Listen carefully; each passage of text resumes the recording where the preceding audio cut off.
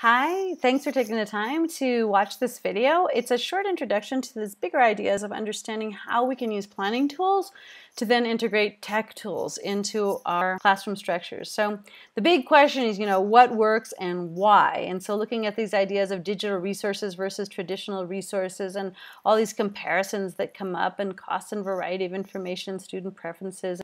But the biggest question, I think, is really, what tools are better for what situations and understanding why. Can we enhance, for example, the efficiency of learning or our possibilities to differentiate and to be more inclusive in our classrooms? How does that work based on technology tools? So I'd like to remind us all, I know that you guys have been exposed to this before, but just to sort of use this as a point of reference when we plan.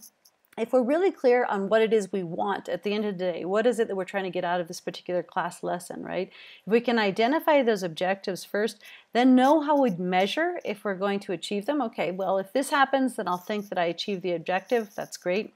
Then, and only then, is really the moment when you can say, okay, I know the exact right activity to use. And sometimes those are digital tools and sometimes those are not digital tools. But coming up with that decision about what to do in the class and what resources to use is very much based on having a very clear objective. So just wanted to lay that out there, and we'll talk about this more in practice and how we do this on a daily basis within our classroom lessons so that we can decide when is the best time and use of technology tools in our classroom. So once we have the objective set and we know how we're going to evaluate that, then we get to the step of what activities are best. And so if we look at the general types of activities that could influence student learning outcomes in the most positive way, we have some research that was done by John Hattie that I recategorized into things that really deal with enhancing student self-efficacy. I can do this, I am a learner.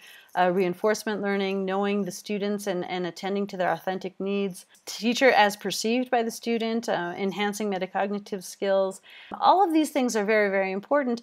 And at least 50 of these can be substantiated looking through a neuroscientific lens of what works within classroom settings. So we'll make reference to this, but there's other videos that really explain each of these 50 classroom interventions that can be used.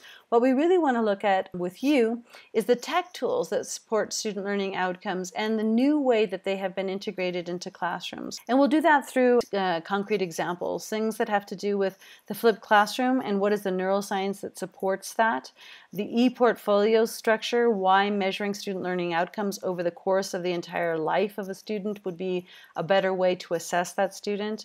Looking at specific tools that exist out there, for example, the resources that now exist to create automatic subtitles, like for example in the video that you're watching right now, you can click that little CC button on the bottom and you can see subtitles in just about any language you like, even in English, and that will actually enhance the way that your brain is recording that information. So we'll look at other types of tools like that that enhance student learning outcomes because they reinforce the same message through different types of neural pathways.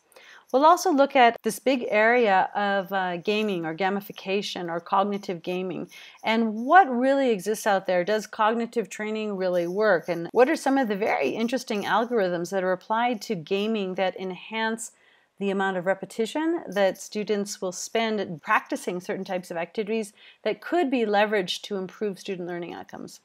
We'll also look at the general integration of things that you could ask kids to do at home, for example, using self-paced learning by integrating certain videos. Say, watch this video, try this experiment at home, and then come and let's sort of pull the science behind that apart afterwards. And then we'll also look at a special category of tools that have to do with soft skills.